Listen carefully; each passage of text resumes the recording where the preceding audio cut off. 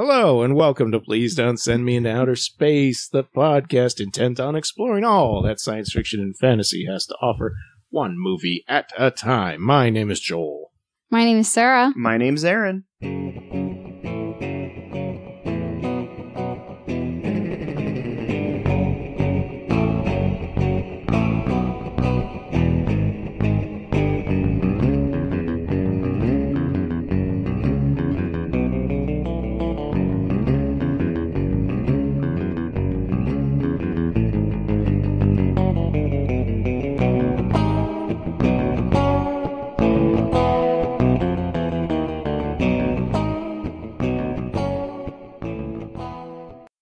The movie this week is LXE.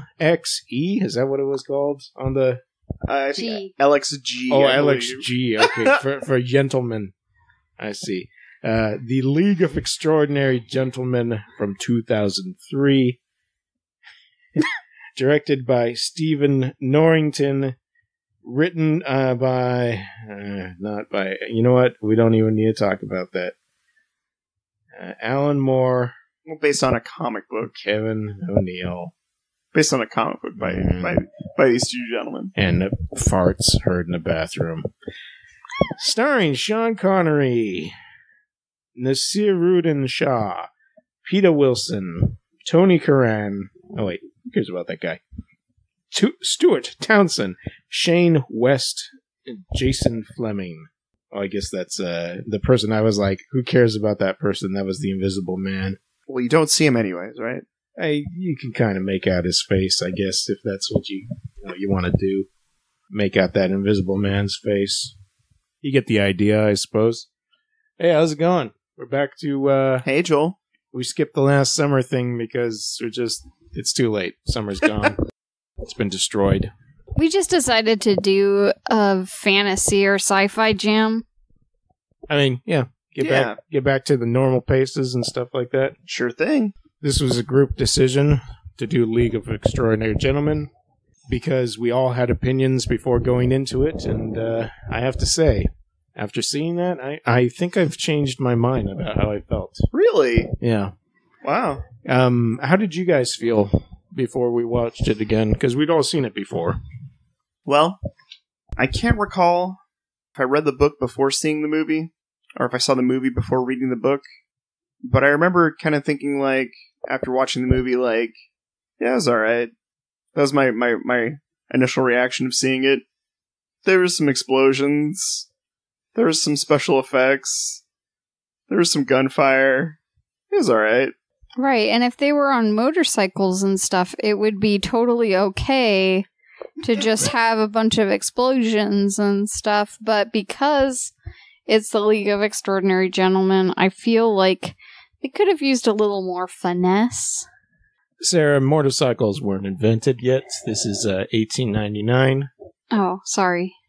That's why there's a car present in the movie, right? That's why everybody sees that car, and they're like, what is that? And he's like, I call it the automobile.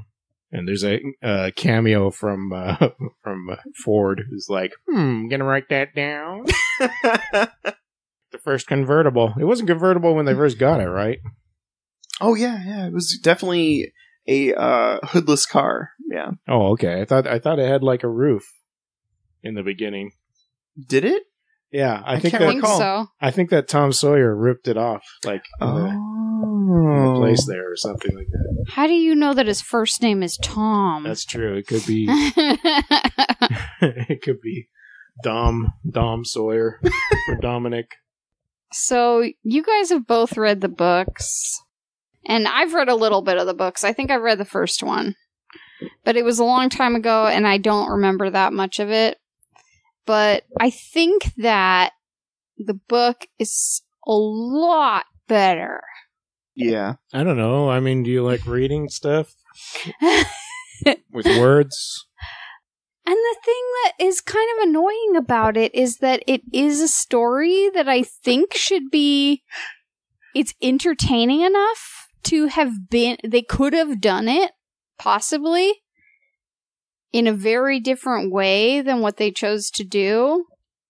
I don't know. I think with the amount of resources they had, they could have made a much closer adaptation, and it would be just as entertaining, maybe even more so. I have to say, some stylistic choices made for this movie were interesting, to say the least. I mean, they made an action movie out of a comic book that, like everyone said with Watchmen, basically is kind of untranslatable in the film. Yeah. Now, I don't think that the Watchmen movie. What's the name of that director? Did that Watchmen, the DC stuff and stuff like that? Snyder. Snyder, yes, D. Snyder. I don't think there's anything wrong with his Watchmen movie. I do think the book is obviously vastly superior, but that's not really saying anything. I think it's hard to adapt any graphic novel, all the way. And Alan Moore's graphic novels are literature. They're literature, yeah. I was gonna say, making any literature into a good movie is hard, regardless of it being set in reality or in the past or what. But I feel like making a sci-fi world that someone has invented and that's also literature is like really a tall order. Just visually, what exists in The Watchmen versus the movie The Watchmen is so hard. Like, that's a rough pill to swallow. Out of most of Alan Moore's adaptations, that's my actual favorite. Yeah. The Watchmen. Yeah, that's the question I asked you earlier. Right? Yeah. Well, I didn't want to answer it while we're watching the movie, but yeah, I have to say, out of all of them, that's my favorite. Well, I assumed you didn't want to answer because your answer was The League of Extraordinary Gentlemen. So I'm glad we cleared that up. Oh, man. And I think its second place is V for Vendetta for me. Yeah. Because I felt that was a pretty straightforward adaptation. There, minor changes, but overall... Yeah, the only thing I remember, like, I didn't get all the way through V for Vendetta, but I could say that Natalie Portman's character in the comic is like a dumb person. Yeah, like she not like her. She's not that smart, right? And it comes off that way. So I think that was a positive change. Yeah, in the movie's sake. I really like the movie a lot. That was actually a pretty fun movie going experience for me. Was V for Vendetta. Yeah. The changes they made with Watchmen didn't, like, at the time when I saw it, I was upset. But after watching that movie again, I'm more leaning on that one because I feel that Snyder was able to keep to the spirit of the work to the point where some pretty major changes that a younger Aaron was pretty upset about, not as important now. Now, this movie, on the other hand... Oh, this is almost a more perfect adaptation. They almost changed nothing from the comic. Oh, I that I appreciate. But I think that might be the flaws. That's why this is not a good movie. They tried to stay too true to the material. Okay. When you think of the character, what's his last name? Quartermain. I mean, you just get an image in your mind of Sean Connery as 007, right? Absolutely. Now, let's break from this reality. Break from the reality we're creating. If I really had to cast somebody as Alan Quartermain in some sort of film adaptation, I would cast the late great John Hurt, who was in V for Vendetta as eyes or ears or whatever it was. John Hurt would have made an amazing Alan Quartermain. Yeah, he's got the perfect body type and old man look about him. Like that's what they look like. I think he would have definitely got the more troubled, aged Alan Quartermain that was represented in the graphic novel. Yeah, just an old man who wanted to be left alone after the last thing that had happened. I had so much respect for his character in the books, even though I felt like he was a flawed human being. I was like, wow, this is a person who I can empathize with or whatever. And in this movie, I'm sorry, Sean Connery, I do enjoy in a lot of different movies, but in this movie, I feel bad. I did not feel anywhere near the emotion and the connection I did with that character in the book. Our introduction to him is seeing him do great feats of superhuman strength and like pierce a man through a rhino horn on a wall. Like this is our introduction to this movie, guys. It's like, I mean, first there's a decoy Alan Quartermain, and then there's Alan Quartermain, and then he takes an assailant and he skewers him to a wall, like through like metal body armor. It's pretty uncanny. Like, this is what happened, guys. The body armor's only on the front side of it. That's the but no, but it pierces through though. Oh, it does go through. Well, Yeah. I mean, I don't know if you've ever been impaled by a rhino's horn, but I mean, I haven't. They're quite dangerous. I haven't, Joel. That's true. You know who would have been a great Alan Quartermain? The guy that he's like hiding behind the desk with is like, well, who has automatic weapons? And the guy's like, bloody unsporting, if you ask me. That guy could have been Quartermain. He's skinny. Yeah. I feel like he was, I know his character is a hero and was a hero, but I feel like he was also kind of an intellectual. Like in the book, you felt like he was somebody who knew some things, you know? Yeah, he could put things together. Yeah. Oh, I mean, Sean Connery's putting things together left and right here because he's seen all and done all, and he's ready to, you know, even though he has rejected Queen and country, he is ready to jump back in. So, honestly, Sean Connery is not my problem with the movie. Okay. I think if I had to pick the worst parts, it's the added character additional things. I don't know what it is about Stuart Townsend. I don't know. He's a handsome man.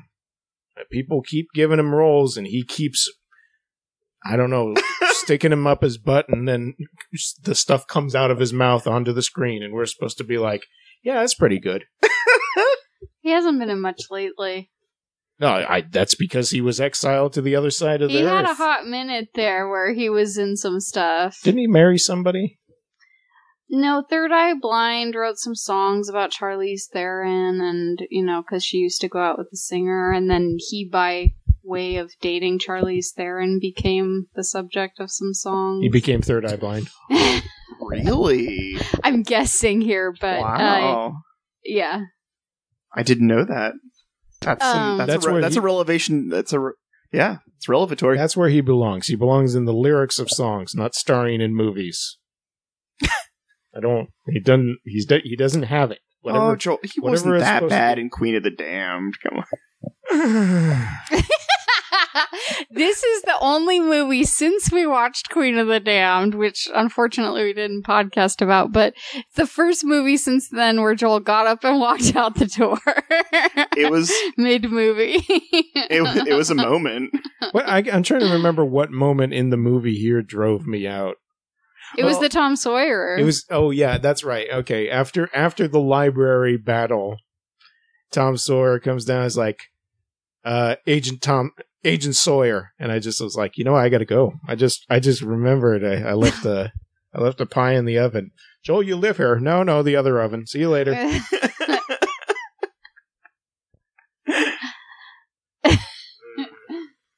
Was that a studio note? Like, this movie doesn't have any American properties. Well, I got a feeling that if this was supposed to be the launching ship of like a trilogy, a whole entire, new genre of film, the idea was that Alan Quartermain was passing his torch to a much younger adventure that he could relate to. Yeah, I mean, that's probably what they were going for, but they were also like, well, we can bring him back if we need to. Well, yeah. I mean, that is part of the comics, though, so. What other movies did it remind you of?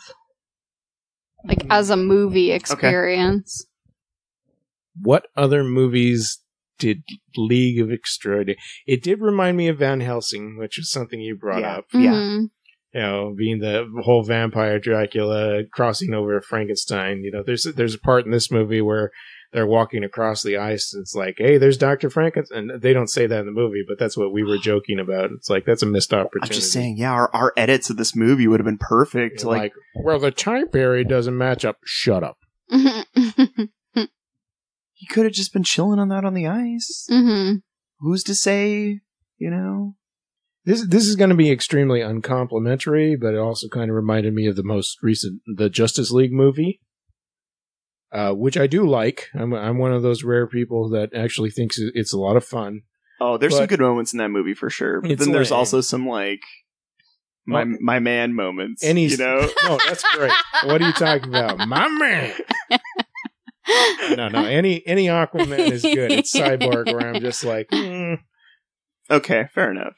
Yeah, no, Momoa eats up that movie. Yeah. Yeah, I can't wait for Aquaman the movie. If he doesn't say my man in that movie, though. Very disappointed. James Wan, we're talking to you. Get on it. For me, it kind of reminded me of From Hell, the movie. There you go. As opposed to the real life From Hell. Yeah. As opposed to the book by Alan Moore that was adapted to a movie. Yeah. Johnny Depp. Yeah. And it kind of reminded me, I want to say, of the first Captain America movie, even though I think the first Captain America movie is better, way better. I feel like they're trying to do all of this, tie in all of this like World War stuff and all of this international politics. And I mean, is it Hydra that they're like talking about? I mean, it almost seems like Hydra, the bad guy, is in this. This Phantom fella totally trying to collect weapons of mass destruction to destroy people with. Right. And you were saying it was kind of Hellboyish, the movie version. Well, I feel that this time era, 2003, studios are scrambling. The comic book movie is a new pioneering sort of idea, you know. Did you see how much those kids love the X-Mans? Yeah. LXG, everybody, right there in the trailer for this movie. Man, that was a moment. Yeah. Like having the whole crew and then these bright green letters pop up. The guy said it. The guy said LXG. Yeah, nobody knew this movie as that. Nobody told me. Excuse me, I've got a whole bunch of LXG merchandise. Didn't you work in a comic book store when this happened? No, I did not. That happened a few years before my comic book store 10. Oh, okay. But yeah, I was thinking like... Actually, volume 2 of the comic book was coming out while the movie came out. Really? Mm-hmm. Oh, okay. So he hadn't finished the story, which might explain why he didn't go the same. That would have been, because that's one of the most interesting things in volume 2 is where they decide to go with the conclusion of the story. Like, we're going to spoil this movie, and we're also going to spoil some of the graphic novels. So I apologize in advance. Yeah, I don't want to go too much into details, but just ahead of time, we all probably recommend reading the League of Extraordinary. That's not what I thought Sarah was just going to say, and I was about to start crying. Did you think it was the opposite, Joel? No, I thought she was going to say we're all going to recommend this movie. Oh. Why does your mind go to the negative? Because we don't usually recommend books. You don't trust me. You don't trust me. Hey, stone cold, okay? We got a lot of repair to do to our relationship. Wow. No, this movie sucks, so don't watch it. Yeah, we don't recommend this movie, but we're going to spoil some things from the book that were good. Yes. I recommend this movie if you're like... drunk. If you're sick... Oh, sick, that's good. You know, you just need like a 2-hour time span where you're just like, I just want to chill. But I also recommend, if you are in that sort of state, to turn the volume down on your television, because this movie suffers from action movie, turn the volume up during action parts of the action movie. And dialogue super quiet. Yeah. Here's my recommendation. If you're one of those people that saw the latest Avengers Infinity War, and went, that movie sucked, my recommendation is that you watch League of Extraordinary Gentlemen and then tell me how much Avengers Infinity War sucked.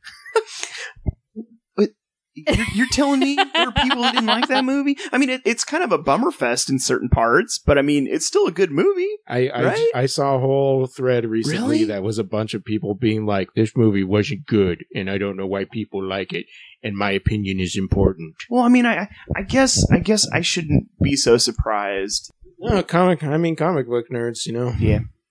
Sometimes you gotta kill them. Anyway, or not. So what happens in this movie is M, aka Moriarty, which is revealed at the end of this movie, but is like at the middle point of the book. Yeah. And he's not even like the main villain after the first volume, right? Yeah. No, his exit from the first graphic novel, is pretty awesome. It's great, yeah. Yeah, pretty awesome exit. And would have been really fun to see in a movie. I would have liked that. There are certain aspects I'm glad that they did not include. While I would have preferred Quartermain to have been like maybe a kind of a opium addict or somebody who I would have appreciated more flawed or something like that. Yeah. I'm glad they didn't include Fu Manchu. Yeah, I agree with you that because that's no longer a part of the culture. I agree with you. Yeah. I understand Alan Moore including it in the graphic novel though, because part of the time, you know, trying to use that literary references and stuff. That adds like a layer of terror in the area that they're in that is an interesting story point. And I don't think he directly calls out the person that we see as Dr. Fu Manchu. No. It's just a scary looking like Asian wizard looking guy who's doing a very scary thing in the book, and it's not an important part of the story other than it sets what's going on where we are, kind of thing. And that's the book is just like flavor after flavor, exactly, that happens to have a plot. Yeah, it's kind of an unusual mashup, but it feels like it works in the book. And in this, you're kind of like, oh, it's a mashup. Yeah. Yeah, it's a Super Smash Brothers movies. No, wait. It's like a mashup of like Dracula and like. What if Dracula and Frankenstein and the Mummy and the Creature from the Black Lagoon all got together? Hey, man. Wolfman has nards. Oh, no. But then what if Dr. Jekyll and Mr. Hyde was there? Lame. And Captain Nemo. Yeah. And I feel like they knew the audience was not gonna have like all the background lore, like information. So I feel like they kind of dumbed it down. Absolutely. And they were just like, okay, well, here's a Dracula character, and here's a Dr. Jekyll and Mr. Hyde character, and here's a hero that looks like, you know, Indiana Jones's dad. I did find it pretty funny in this movie that all these characters had to, like, give a brief paragraph about themselves at some, like, revelatory, like, moment. Except, audience, if you haven't read my book before, this is what makes me special. Except for Alan Quartermain. Except for him, who is treated as like, oh, of course, everyone knows who you are. You're the most important person. And kind of Captain Nemo too, but I mean, he's unique enough that it's like that's the one person where they were like, we know who he is. Let's just have him be cool, and that's cool. It's like, what's this Mina Harker story? You know, what's going on with that? I feel like you could have just had the Quartermain character, like. I personally was not familiar with those stories. Sure. And I feel like a lot of Americans may not have been, and it would have just been like some dude. He's an extraordinary person, but has nothing to do with the rest of these characters that came from novels. Yeah. But I think that, I mean, what do you think makes it less cheesy in the comic.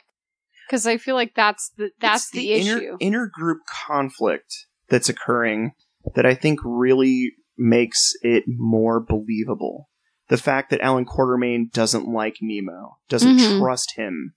The fact that, I mean, and it is sexist, but the fact that Alan Quartermain doesn't trust Mina to be the leader of the crew, I think it really kind of, it gives you like the era, the time in which this story is supposed to be told, and all these characters existed. The fact that once they realize there's a grand conspiracy going on, that they then can rely on each other as a group. And then just kind of like the chaotic manner in which the Invisible Man character is used in the first graphic novel is brilliant. It's really brilliant. And the movie, I feel like they do that a little bit of justice with the Invisible Man. I just wish that the Jekyll Hyde character had been. I mean, the effects, though very interesting, just upon this viewing, just didn't really strike home for me at all. I just wish they could have done him a little bit more justice. And then, of course, obviously, the whole Tom Sawyer, Dorian Gray thing. I don't know. Or maybe the whole fact that maybe I'm just starting to ramble now, but like Miss Murray being a Dracula. Listen, she's just not interesting unless she can do something. I mean, she's a woman. She needs to be able to summon bats. I mean, think about her in the comic. Does she do a damn thing? No, she's just a woman. But I mean, that's like the point, is she doesn't need a power. She's a good detective. What are you talking about? She doesn't need, like a Hulk strength.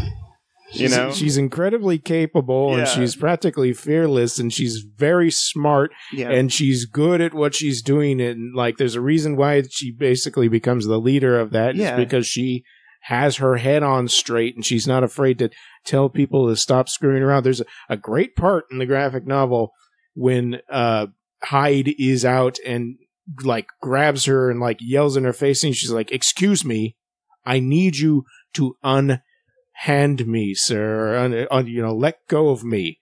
And Hyde, who has been previously just been killing people without anything, looks at her and like lets her go. And the way Kevin O'Neill draws her is like, she obviously is afraid she's about to die, but that doesn't stop her. And like, he responds to that strength that she shows, like, "Oh, you actually took the time to say something to me like I'm a human being? Okay." Yeah. And exactly. It's not that. You can't find this in that movie. Well, it's just the expected hero, like Alan Quartermain, who's supposed to be this great hero, can't do the job. You know what I mean? And it's a great story. It's great and I feel that Miss Murray was definitely portrayed very interestingly and in a way that's really an entertaining read in the book. And I'm just so bummed that it's like somebody in the production, someone in the directing of this movie read that and they're like, "Nah. Let's give her some powers. Let's make her just like a sexy vampire." You know what this movie is that cool needs? with you guys? Sexy vampire. Sexy vampire, yeah. I think they wanted to make it more sexy for sure. And I think that's why they had the younger guys in there, because I think they didn't see any of the other men as like strong, like attractive leading men that they could like market or whatever.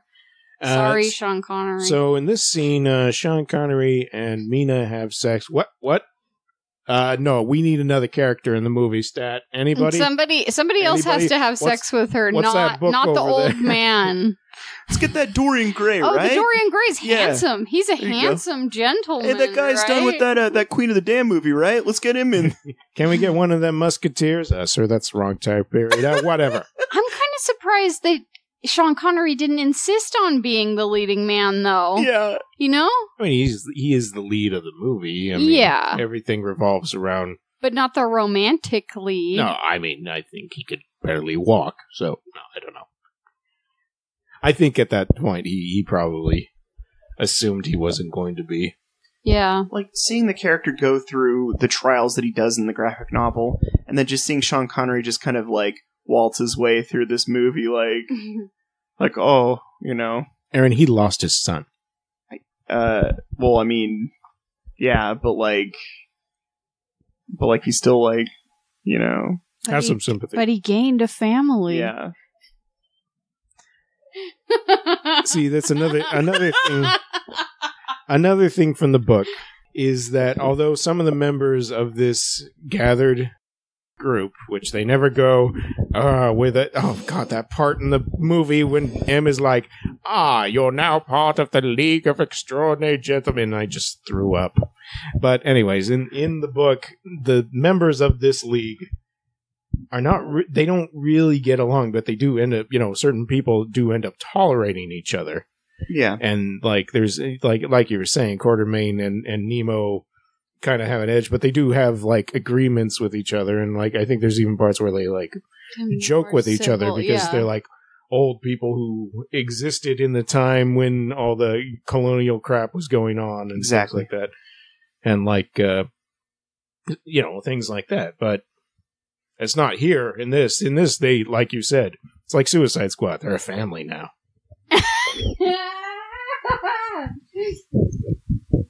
All my friends are heathens. Take it slow. Yeah, where was the song? That's what this movie was missing. You're right. I don't think there is a thematic musical number for this movie. I think they wanted to make an action movie, and I think the League of Extraordinary Gentlemen can be an action story, but it also had a lot of story that wasn't based on action. There you go. It wasn't like an action movie, like how comic books are. Mm-hmm. Like they tried to make it like a superhero type thing. I see the difficulty at hand, though. Like, you're trying to make an action movie using literary characters, but like in such a way, what if someone doesn't know what these characters are? Like, I get that. Yeah. And so maybe that's why everyone needed their like 15-minute paragraph of like what makes them special. Yeah, we need to see, and this movie is like an emphasis on the fact that they're special, and that because that's part of the bad guys' plan. And we get a little skin cell from Invisible Man. We get a little blood from Vampire Lady. We get a boat from the one non-white actor, and an old man who's here. If you put a little patch of skin on your skin, it will turn the same as the little patch that you put on. No way.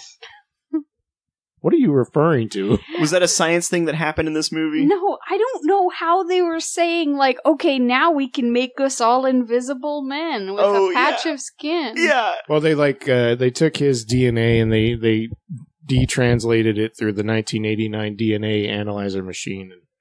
And then 1899. Before World War I was even a thought in somebody's mind. Speaking of things that happen in the movie that don't happen again whatsoever, there's a battle tank in the very beginning. Oh, yeah. And there's just no sign of that tank later. Well, they're very briefly, when we get to the big bad guy's Antarctica base, or his North Pole base, snowy base. His snowy sex dungeon. Evil Phantom Destro. Oh, Phantom. Whatever his name is. The Phantom of the Opera is kind of this guy. Oh, that's right. He does kind of have a Phantom of the Opera. The steampunk thing going on. Phantom metal. Oh, he's the Phantom of the Park? Rob Zombie. Oh. Phantom of the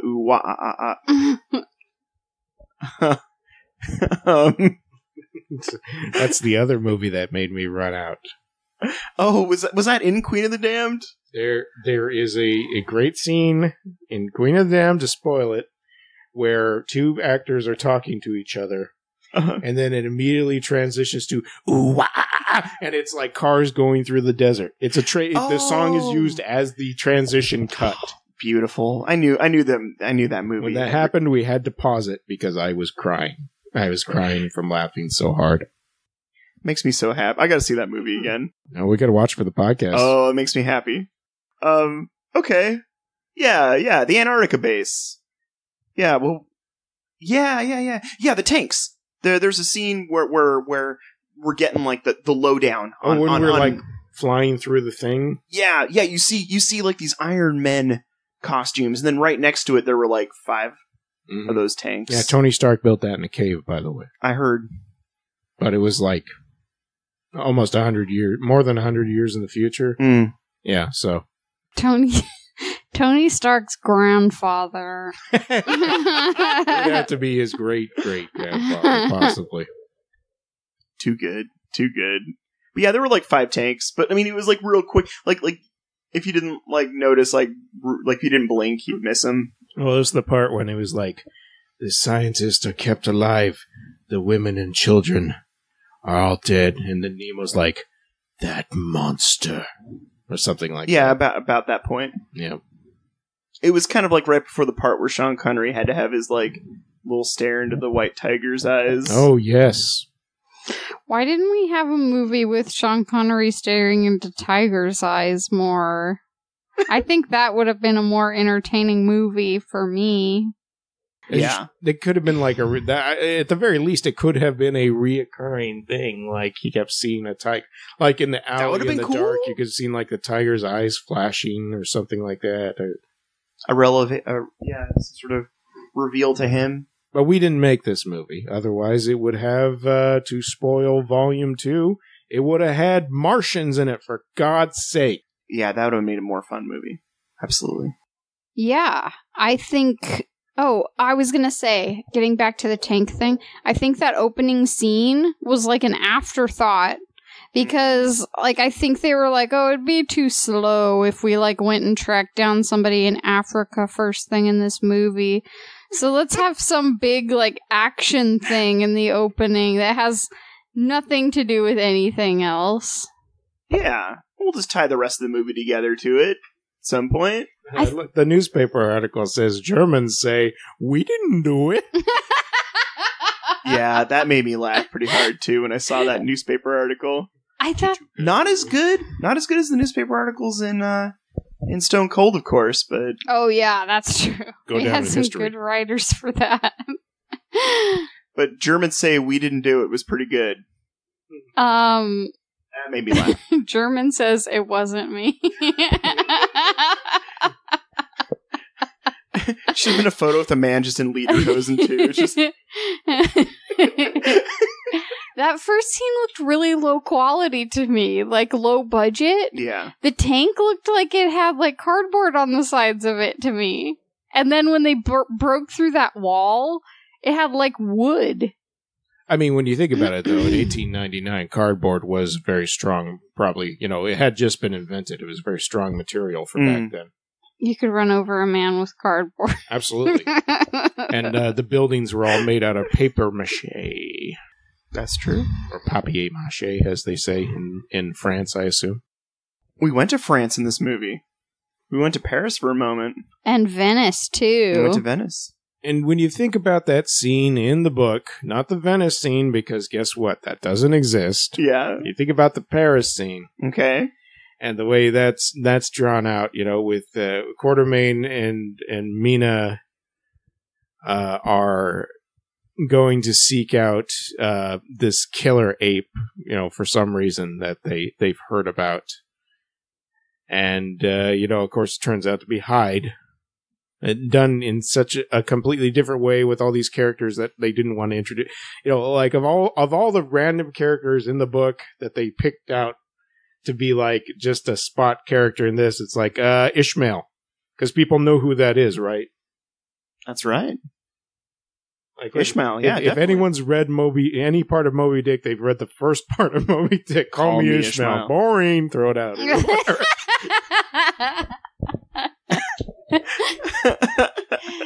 They could have been riding around in a white whale named Moby Dick. Yeah, like it could have been.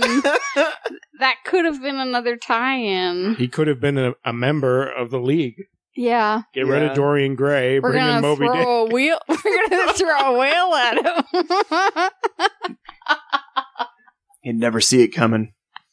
Well, Moriarty, you didn't think I would have a killer whale, did you? Well, you're right. I've got a regular whale. Whatever he is. Anyways, you're dead. Yeah, I gotta say on further reflection, League of Extraordinary Gentlemen has a lot of obscure references, like as a book. Oh, I mean, tons of obscure references. Like, how is that going to relate to a movie? Like, there's no way. No. There's no way. That's what I was saying. Like, if what they should have done, in my opinion, is taken League of Extraordinary Gentlemen, just the concept, sure, and move it over to TV shows or movies. Oh, yeah. Like, take characters from movies or TV shows that whatever company published this movie had the rights to. Beautiful. And throw them together and like call it the League of Extraordinary Gentlemen. And they could even reference the literary side of it or something like that. But it would have been like this like fun take on the thing. But, of course, nobody was going to go that far creativity wise. One of my favorite parts of the graphic novels are the giant paintings found in the League's library, kind of detailing earlier versions of the League. Well, they had those. Very briefly you saw them. I just wish we could have lingered on them just a little bit more, because it looked like they looked awesome from even just the brief couple seconds we saw of them. Yeah. I'm so sorry. I can't remember the name of the artist, but they're Kevin O'Neill. Oh, no. I know Kevin O'Neill did the art for the book, but there was another artist recently who had taken upon himself to do exactly what you just mentioned, Joel, which is take characters from particular eras of action movies and TV shows and make their basically their own version of a League of Extraordinary Gentlemen. And I remember like the 90s one had like Zach from Saved by the Bell. Nice. And if I ever... I mean, he can freeze time. That's what I'm saying. He'd be a very important part of it. It was pretty cool. Yeah. I mean, that's what they're doing with the Marvel movies, right? Those are the new League of Extraordinary. Right. Those are all Marvel characters, so that's not... Yeah, they're called the Avengers or something. Yeah. Or the Defenders, right? The Defenders is a much better name. I think so. Because you wouldn't... I mean, avenging means that something's already happened, right? Well, you can't just like go out and avenge, like something. Weren't they avenging Agent Coulson or something? I mean, I think that's a terrible line from the first movie when Tony Stark is like, "We may not be able to defend them, but we sure as hell will avenge them," or something very similar to that. Yeah. It's like, oh, that's heavy. I guess you gotta have a line for that trailer, don't you?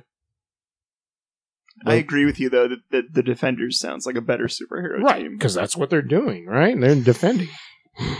If I were to pretend that I don't know the graphic novel that this is based on... Yes. And I were to just watch it as an action movie, which I probably did. I probably hadn't read it at the time that I saw this movie. I think it has a few problems anyway, and not to diss the movie too much, because it is okay for an action movie compared to some things that we've watched. It's more entertaining than a lot of movies I've seen have been. Just all of a sudden, I thought of that movie with Angelina Jolie and the Loom that gives you Wanted. Yeah. Another adaptation. Bend those bullets, guys. Hey, kill one, save a million. That's actually what the comic was. The comic is edgelord kind of crap, but it's way more interesting than what that movie was.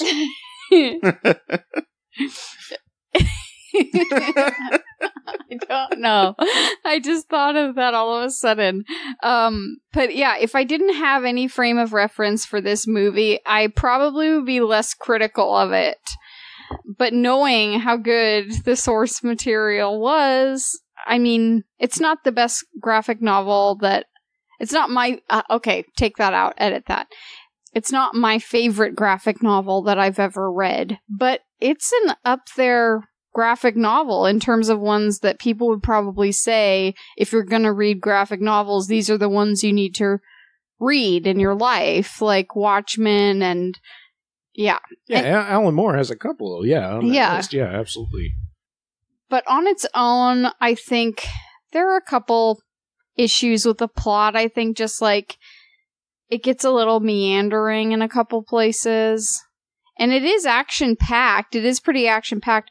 But the whole Dr. Jekyll and Mr. Hyde character was so disgusting to me that I did not want to see him. His giant fleshy body. It's even worse when that other version, the guy who drinks too much potion comes. Yeah. It's like purposely disgusting, and you have to see so much of him. Like, in order to see their fight and what happens, you have to watch these gross things on the screen against each other, and I didn't completely pay attention to it this time because I saw it all the first time and I was grossed out by it then. Pulsating flesh bulbs, that's good. I was saying it reminded me of those mutated chicken breasts that we saw destroyed in Death Laid an Egg episode. Shout out to Spencer Seams from the Death Laid an Egg episode. Yeah, thanks, Spencer. Thanks for ruining our life. For the chickens. Aaron, are you researching? Oh no, I was just trying to find that artist. Yeah, I can't find it, but here is a very small image of the 1988 team. Right there. Yeah. So we got Mr. T, Big Trouble in Little China, Jack Burton, Doc Brown, I believe, Brown, the center, and Flashdance. I think so. Okay. Well, I mean, beggars can't be choosers. I don't know what Flashdance is power. I've never seen that movie, so I'm not sure what her power. You know who they should have is Dalton from oh crap! What's the bouncer? What's the movie where he's a famous bouncer? Are you talking about Patrick Swayze? Roadhouse. Roadhouse. Yeah. Yeah, that'd have been a good choice. Rule number 1 of the league: be nice. I wish I could remember the name of the artist, though. I feel bad. Well, write in today, artist, if you know your name. And I apologize if this was like anybody's favorite movie, or they really loved it, or they think we said something out of turn. I apologize. I'm not trying to offend anybody on this podcast. We're just talking about how we felt. I know for a fact that my dad is like a huge fan of the movie. I don't think he's read the books though. Okay. But he enjoys it for the steampunk element. Oh, sure. Right. Of the movie. Yeah. No, I've seen people that like this movie and stuff out of like context from the book, it is, it's an entertaining, crazy explosion fest, movie. Out of context from the books, I still think it sucks. It sucks. It's just like it's got a bad story. Oh, yeah. And like irritating dialogue, so many one-liners absolutely. and quips and garbage, and the effects do not stand up. It's kind of hard to follow. Like, why did they go here? The boat effects I thought were okay, but Mr. Hyde definitely he was a bit rough running through the city and stuff like that. It was okay. But I don't I remember when I saw this in the theater, I hadn't read the books, and I thought it was a crappy movie. I don't want to seem sued. But I always thought it was lame. This is before you even really raised your standards. Yeah, I didn't even know what a book was. I was like, no, I mean you hadn't taken film classes. Yeah, exactly. Yet. I was like, oh man, this is worse than Dracula 2000, and that was a bad movie. Yeah, I didn't. Yeah, the high standards I have now, except for I like a lot of crap too, so. It doesn't even work as a crappy movie. I don't know. Maybe in some circles it would. I mean, watchability, I had only seen this probably once before. And this is 13, 12 years later. I don't know when I saw this on DVD. But it was made 15 years ago. And I didn't see it in the theater. I'm pretty sure I did not see it in the theater. But yeah, I feel like I didn't really forget that much of what happened in the movie, and I didn't really feel like I had, misremembered it or given it. Upon second viewing, it was pretty much the same as I'd remembered it being, and not something I felt like I'd been dying to see again. Yeah. So Agreed. Once might be enough. I just found the 1996 iteration of the team. Did you find the artist? No, but I found his work again. Originally, it was published through Comics Alliance, which was a pretty fun website. I don't know if it's still up and going. I used to be a big fan of the Comics Alliance website, though. This is Devinder Brar, Chris Bird, and Andrew Wheeler. So one of those is probably the artist, I assume. Cool. Who's on the 96 roster? We got Chow Yun Fat from... Hard Boiled, I believe. Yes, Hard Boiled. Got one of them girls from The Craft. Okay. Edward Scissorhands. Yeah. Zach Morris, of course. Yep. Dana Scully. And Rufus from Back to the Future. Oh, wait. Bill and Ted's Excellent Adventure. Rufus. I like these pictures in the background, too. We got Egon Spangler. We got whatever that one anime character with the green hair and the tiger print dress thing. You know what I'm talking about? Lum? Yes, it looks like Lum. Teen Wolf. Oh man, I can't remember that guy's name. Carmen Sandiego. Tron and Max Headroom and Highlander. Nice. Yeah, we got all our bases covered. Anywho, about this movie, I mean, is there anything else to say much about it? Like, do you guys actually have a scene that you were thinking is good about it? I mean, no. My favorite parts of this movie took place on the ship. I felt like that set design was more interesting for me than a lot of the other ones were. That may sound, I don't know. It resonated with me more as like a potential like mythical space that they created that looked like it could be, I don't think it looked as old as it would have looked then, but it looked, vintage for sure. I don't know what era it was supposed to be in, Edwardian or Victorian, but I think, the stuff with Captain Nemo, costumes. I'm just going to do that for a minute. Sure. I didn't have much of a problem with the costumes in this movie, although I feel like Sean Connery's, I get it was like an adventurer costume, but yeah. I think his was probably the least impressive out of anybody's. But I liked the Captain Nemo costume. I liked Mina's, sorry. I liked the Dorian Gray one. I liked... I don't even want to say Dr. Jekyll and Mr. Hyde. Invisible Man with his... Oh yeah, the Invisible Man was cool. That was really cool design. It's a man with a trench coat and nothing else. Yeah, I was like, so are you just a nudist if you turn invisible? I mean, you gotta be, right? Because you can't use it otherwise. I'm just interested in how, like, there are moments when he's, like, totally abandons the League in this movie, and then he comes back, and in the next scene after that, his face is fully painted again. Like, everyone's just like, yeah, we know he's gonna show up again, so we might as well bring this with him. There's that scene in the fight in the library where you see him, like, throw off his coat and, like, take the paint off so he can, like, help with the fight.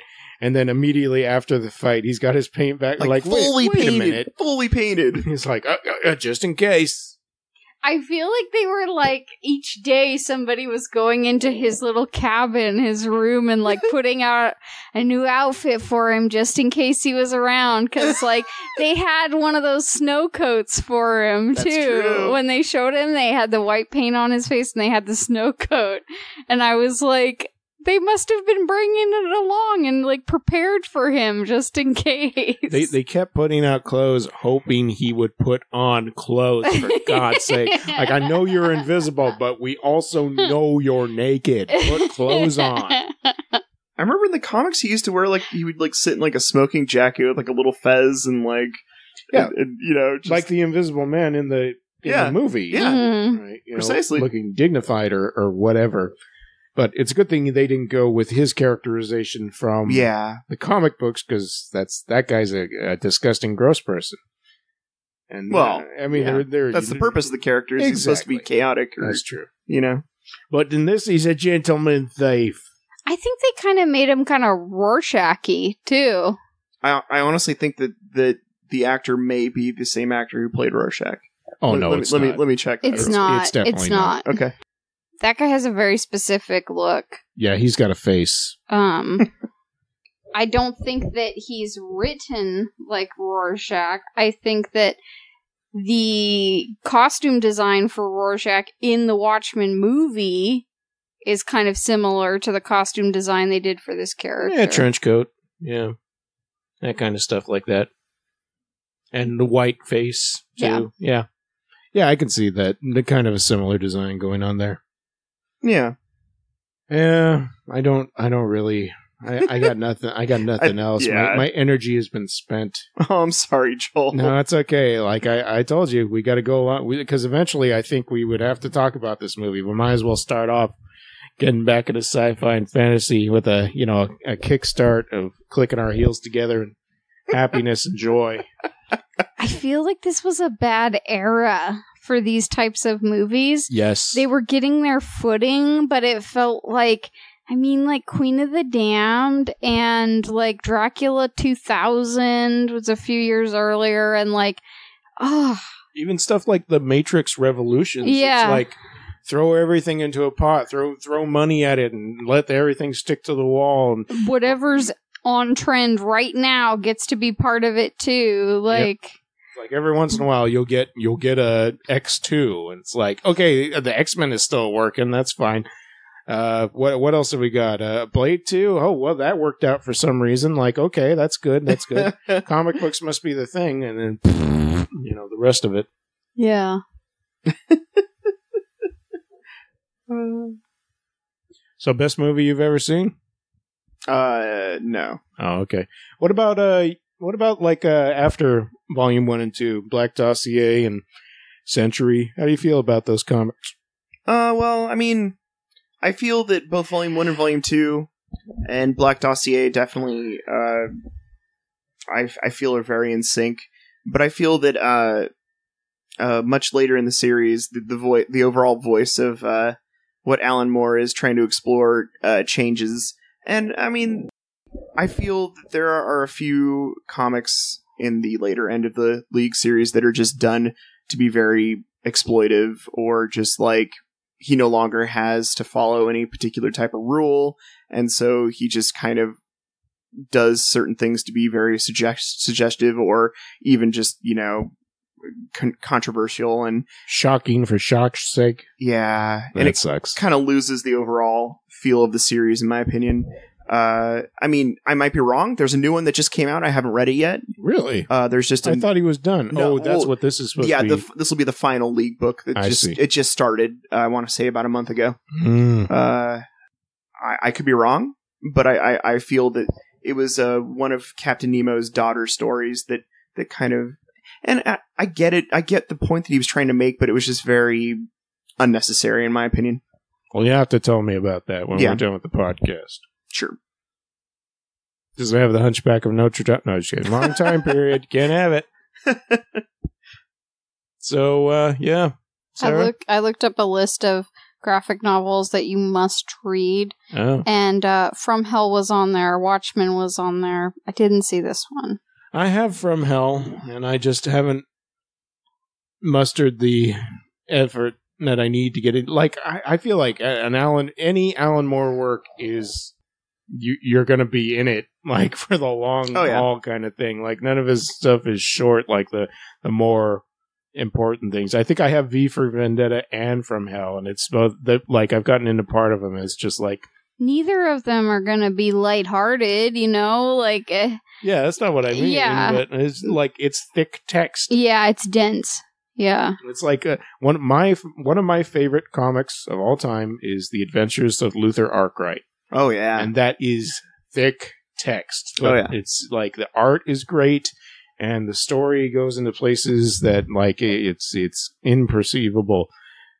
But, like, one of my other favorite, like, writers is Warren Ellis, and, like, I love Transmetropolitan. Oh, yeah. And Planetary. And Planetary does something very similar, where they take a bunch of pulp ideas and they kind of... just to the left of, like they have references to, there's a whole section of like Vertigo properties that they just slightly to the left of it. Yeah. It's not actually referencing John Constantine or Kane, but, stuff like that. And then there's island where they discover where there's giant kaiju monsters, but nobody says Godzilla because it's not Godzilla. It's kind of just to the left of it, you know. Interesting enough, though, about Planetary, Joel, they do bring up the League of Extraordinary Gentlemen. Really? In Planetary. Well, I know they basically have a knockoff version of them with the people that are like... Oh, no, there's a stray reference. I mean, should I spoil Planetary on this? I don't know. Let's not do that. All right. Anyways, I think Warren Ellis does some complicated great, though. stuff. It's great. But compared to Alan Moore, you know, it's Dr. Seuss to whatever. Oh, yeah. Absolutely. It's great. I love them both. It doesn't matter. I feel like maybe we should recommend some comic books. I know we're wrapping it up here, but... Go read Planetary. Yeah, it's good. Warren Ellis. Mouse is good. Persepolis is good. Yeah. That's a completely different tone than the kind of stuff we have been talking about, but obviously you have to read that stuff. I think they're great to read, though. Absolutely. Just as important as reading Watchmen, in my opinion. I mean, Mouse and Persepolis I feel they're like history. Yes. It's like an important, eye-opening look at history sources that you wouldn't get otherwise. Yeah. And, I mean, set in reality, I really like Shortcomings. I mean, I really liked Strangers in Paradise when you first sent it to me. I got really into that when I first read it. Yeah, that's very soap operatic. Yeah, that one's more of like a fun time soap opera type read. It gets dark though, but it goes up, down, left, right. It's good. Yeah. Maybe not on the same scale, but I would definitely recommend maybe some Brian K. Vaughan. But I mean, that's more fantasy. Are we talking Why the Last Man? Yeah. Saga? Yeah, Paper Girls, Saga. Oh yeah, I just got the Paper Girls. All about that Paper Girl. Saga's good. And what was I just thinking of? Oh, Mashup. Fables. Oh yeah. Oh yeah. Yeah, Sarah. Fables is so good. And like the entire run is good. You know, every once in a while there's like an entire huge run. Like obviously, if you're watching TV, Preacher, the books, they're kind of once again leaning towards the whole edgelord thing where it's like, we're shocking to be shocking, but that's Garth Ennis for you. And I think that Preacher is still a very good read. Yeah. I had a good time reading it. I don't know if I'd ever go back, but no. for a one-time read, I thought it was pretty good. I usually like Craig Thompson stuff too. I'm trying to think of what else what are some of my faves? I probably read it too often, but I'm a big fan of the Sandman run too. Oh Neil yeah, Gaiman's Sandman's pretty oh my gosh, pretty up there for me, anyways. And the art's so like fantastical. I really love the fact that he uses so many different artists to get the different tone of what he wants, and it's good. I really like Neil Gaiman's imagination, just about like the way he can kind of spin a story is really interesting. It's another thing they're adapting soon is Good Omens with that he did with Terry Pratchett. Oh, Terry Pratchett, yeah. And of course there's American Gods. American Gods mashup. If you haven't read that book, you should just read that book. You can, if you're an average reader, you can probably read it in a day or two. If you're like me, it'll take a month, but oh man, it's great. I'm just a really slow reader. I can't help it. How's the show hold up? I haven't seen the show yet. I hated it, but I'm too close to the material. I can't help it. It's probably a very good Sarah, what's your opinion? I mean, I think it's an okay show, but I think that they went in a lot of different directions real quick just to introduce you to all these ideas. And I think maybe later shows of it they could potentially be better. They could potentially be worse, depending on if they try to rein it in and give it more depth or if they try to go in more directions. Yeah, I just don't, maybe it should have been a miniseries. Like, they could have done it probably all in, 12 episodes, or maybe the last season of Twin Peaks leaked the stuff. It doesn't need to be a ongoing show the way it is. But, I mean, like I said, I'm just way too close. Yeah. Yeah. Like if they adapt a Nancy Boys, I'll feel better. I don't know. Anyways. Just some recommendations. Oh, yeah, the Hernandez brothers. Palomar. Some Love and Rockets. Yeah, I love Love and Rockets. That stuff is soap opera-y, too. They're a bit too sexy, if you ask me. Yeah, that one's kind of... But I also think that, like, the way... Oh, and Daniel Klaus is, like, my favorite Nice. Who's that writer of characters. Like, the way he writes people is like he freaking absorbs them in the coffee shop or something. So which Daniel Klaus would you specifically recommend?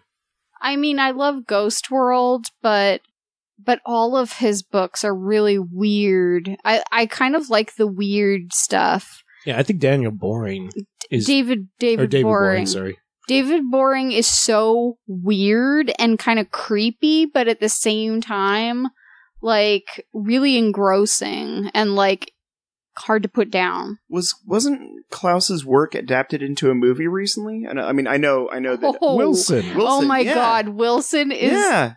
I recommend that movie, by the way, because Woody Harrelson, I mean, I don't know how good I would say it is at being close to the book exactly, but Woody Harrelson is so funny in it, just being as annoying as a Daniel Klaus written character is. It's got Laura Dern in it too. You can't go wrong. I thought that was a pretty great movie. I haven't read the comic, but I did enjoy the movie quite a bit. Yeah. Wilson? I haven't read the book yet. Oh, I didn't know you saw the movie. I did? Well, yeah. Wilson's Fine. good. The Death Ray's Okay, then. good. I have all of his School stuff. Confidential. I recommend Daniel Klaus stuff, but he can be really gross sometimes too. well, yeah. I mean, that's his thing. Just like humans. Humans can be really gross. Mm-hmm. All right, I'm gonna pull the plug here.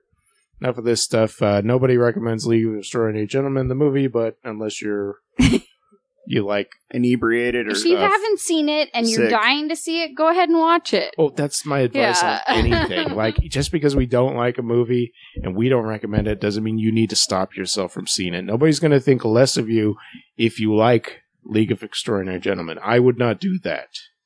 Anyways, I'm going to read this outro stuff. You guys think of a lesson you learned from League of Extraordinary Gentlemen, aka LXG. LXG. Hey there, listeners. If you want to leave us a star written rating, I'm just going to get this out of the way first. But yeah, you can leave that on iTunes, Apple Podcasts. We love you.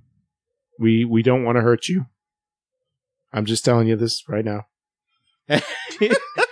You know what's a better idea? Write in an angry email to us at pleasedon'tpodcast@gmail.com or message us on Facebook, facebook.com/PDSMiOS. And if you are interested in some more podcasts that are like ours, which you probably wouldn't be because we just made a statement that might upset you, check out our other podcast at eartrumpetaudio.com.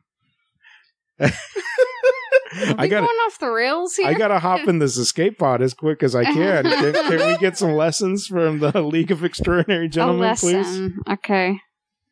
I'm just gonna spout my lesson real quick. Go for it, Joel.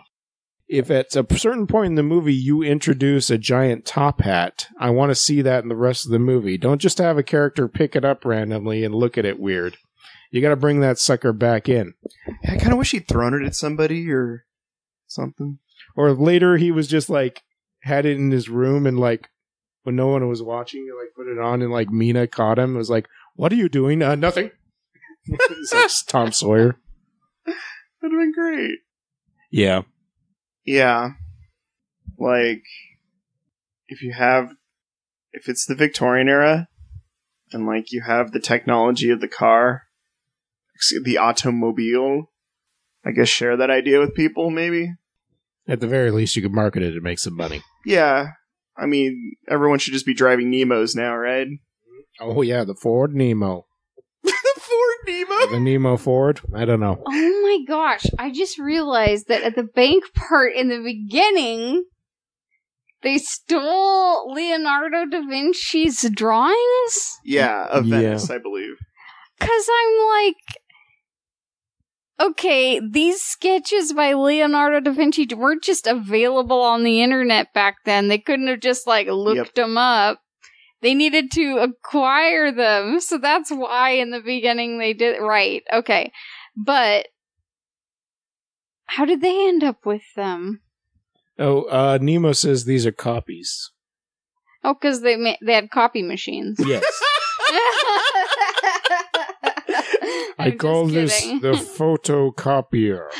Well, they could have traced it on parchment with a candle or something, but yeah. I mean, they had photos back then, so. Whoa, yeah, but they were light sensitive, like. Shh. Yeah. I'm gonna say my lesson from this movie is if somebody is trying to get you to join a gang, you should probably wait and think it over for a while. Try to find out more about them. Try to find out more about the person who's asking you to do this. I know sometimes you gotta fight the good fight, but find out which side of it you're on, maybe. I like that, Sarah. That's perfect.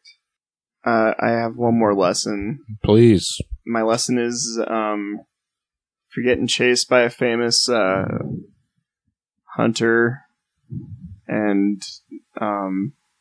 a boy from the South who's become a special agent, and my lesson is be sure to, like, totally have, like, some type of flying cloak underneath your giant fur coat thing.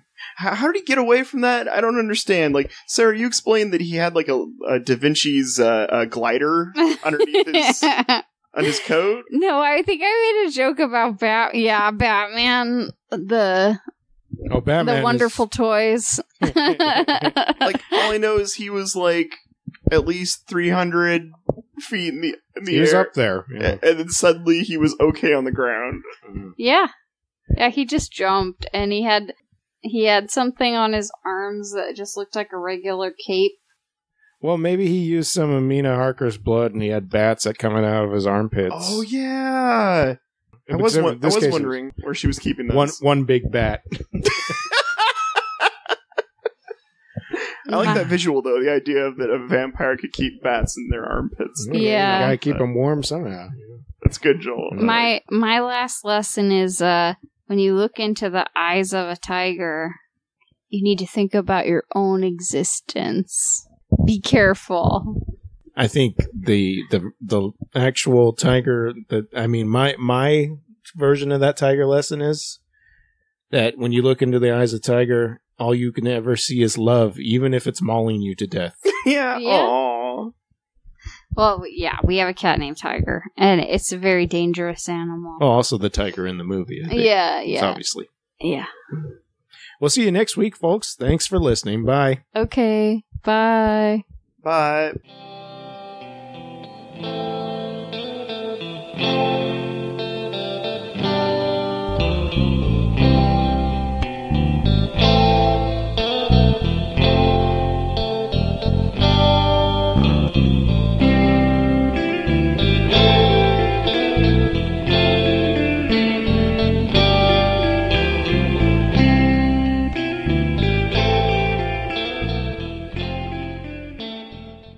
eartrumpetaudio.com. Ideas and entertainment. Loud and clear.